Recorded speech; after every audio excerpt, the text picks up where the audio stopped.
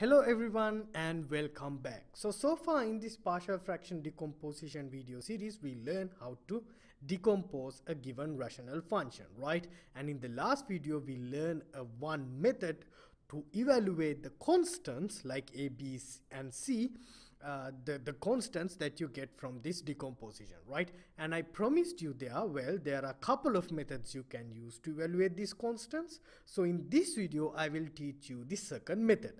Now, the second method works best with the problems where you have irreducible factors, okay? Just like here on the denominator, we have x squared plus 1. You cannot factor it furthermore, so it's irreducible, right? So let's write the decomposition first. So if you write the decomposition for x, we have a over x. For x squared plus 1, we have x squared plus 1 on the bottom and bx plus c on the top. Okay, so the second method starts same as the first method. So the idea here is, again, get rid of all the denominators in both left hand side and the right hand side. So what we do is, just like in method 1, take the big denominator of the rational function, of the big rational function, multiply every term on the left hand side, on the right hand side by this big denominator. So on the left hand side, we will be left with x squared plus x minus 7. With a, x will cancel out, so we will left with x squared plus 1. With bx plus c, now I would have parentheses like this, we will left with x, right? Because x squared plus 1 will cancel out when you multiply by x times x squared plus 1. Alright, so now here's the thing. Now if we try to use method 1, okay, we can use magic number. So the magic number here is x is equal to 0, one magic number, right? So when x is equal to 0, this term will vanish, right? And if we do that, we get 0 here plus 0 minus 7. If x is equal to 0, here a times 0 square plus 1 is a, right? A times 1, and this term will vanish. So a is going to be what? Negative 7. So that's okay. We can find a using method 1. But how about b and c? Tell me a magic number we can use so that a vanish and we can get b and c. Well, we don't have, right? So we want to make this term 0. Is there an x value that makes this factor 0 so that a vanish? No, right? Can you use x is equal to negative 1? No, it wouldn't do that, okay? It wouldn't help us here. So the problem here really is that we cannot find the x value that makes this term 0, so there's no magic number. But you can still use method 1, okay? Don't get me wrong. You can use any number you like. Use x is equal to 1 and use x is equal to negative 1. And then you can get two equations involving b and c. Two constants and two equations. Solve those two equations, you can get b and c. But let me show you the method 2. The new method, so we start from here, okay? So what we're going to do with the new method is, I'm going to expand everything. So multiply by a, so we get ax squared plus a, and multiply by x, expand bx squared plus cx. Okay, so this is where the difference start from, okay, with method 1 and method 2. So in method 2, expand everything. Once you got rid of the denominators, expand everything on the right hand side. Now I have on the right hand side, I have an expression without parentheses because we expand everything. Now what you should do is regroup the terms on the right hand side.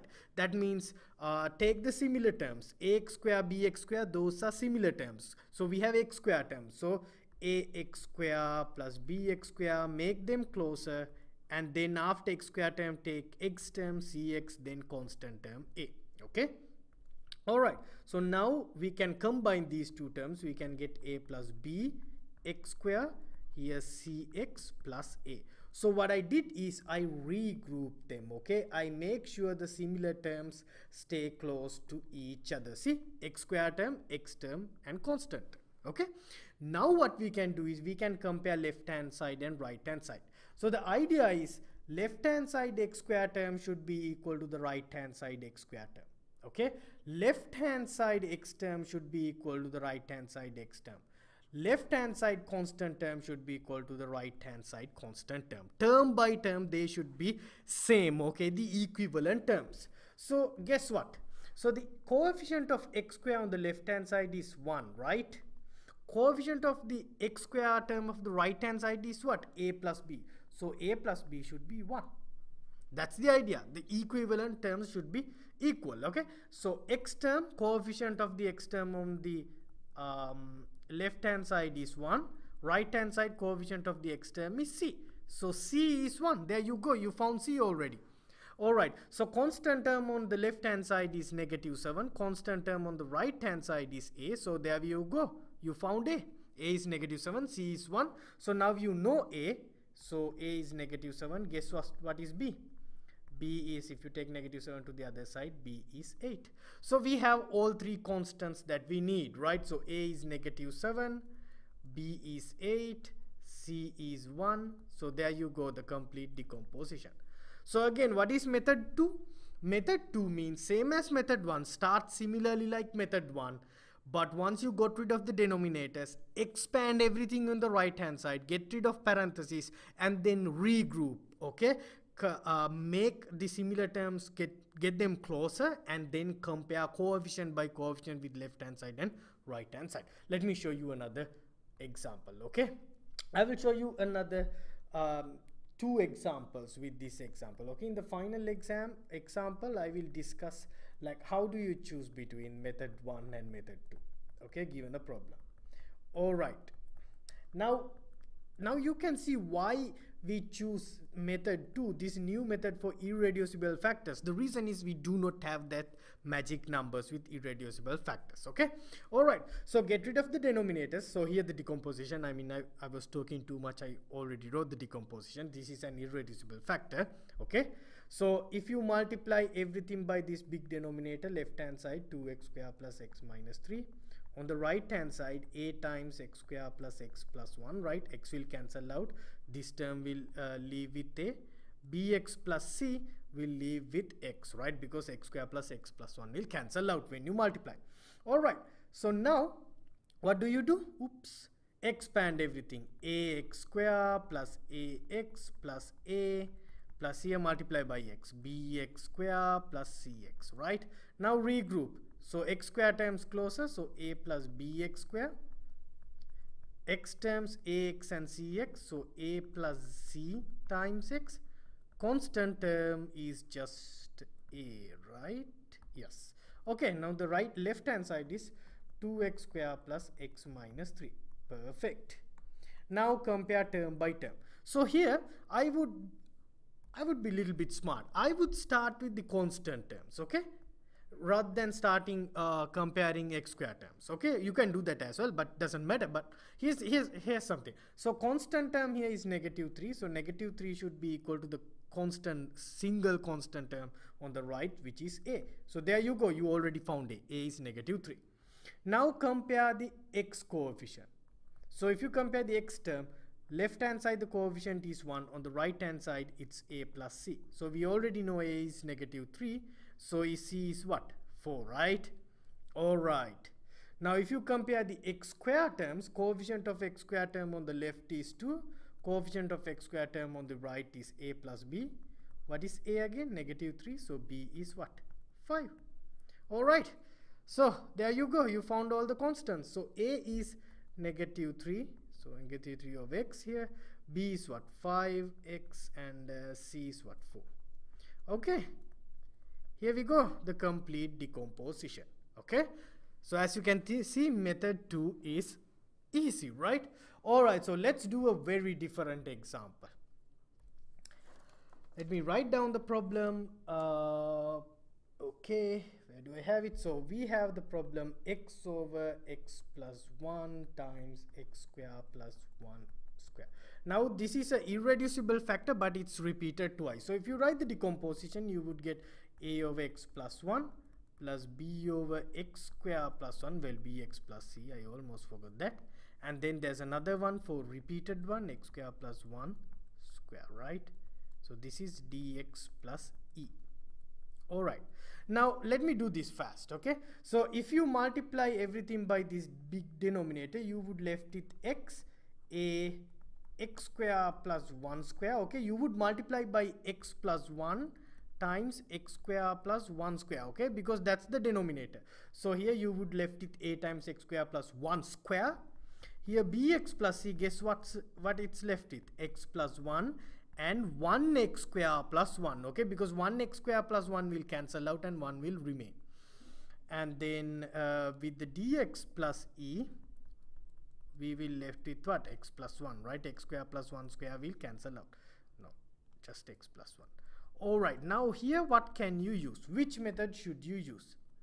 Well, you have two options. It's totally up to you. So that's the point here, okay? So I can't say you should use method 1 or method 2, okay? Depends on the person. So let me show you the both options. I'm not going to solve the problem, but I'm going to show you the challenges.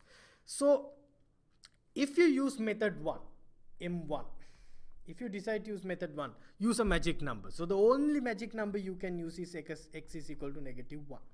So here when x is equal to -1, this term vanish, so you would find a is going to be, I guess, -1/4 if you found it very quickly, okay? But after that there are no magic numbers, okay? You can't use any other magic numbers so that this a term vanish or this term only vanish, or you can't find those numbers. So what you have to do is you have to come up with arbitrary numbers. So if you're going in that route, you have to use x is equal to 0, x is equal to 1, x is equal to -2, perhaps another option, x is equal to 2. So plug several numbers and get several equations involving b, c, d and e. Remember, there are 4 constants, b, c, d and e to find. So you need 4 equations. So that is why I have 4 choices.